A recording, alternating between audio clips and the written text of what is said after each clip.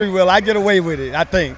All right, somebody want to get into biking, Ben. What's the basics? How do they get started? They want to learn how to ride a bike. If you want to learn how to bike. Because he told me he just got into it. Because a lot of people be scared.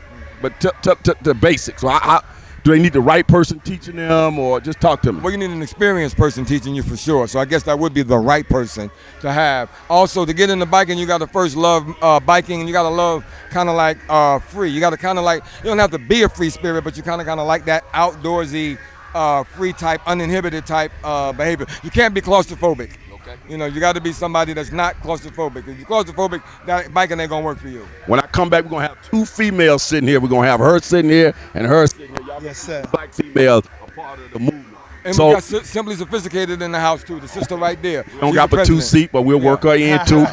So let's leave it together, fellas. Miami got the oranges, but Fort Myers got the juice, baby. We'll be right back. For sure.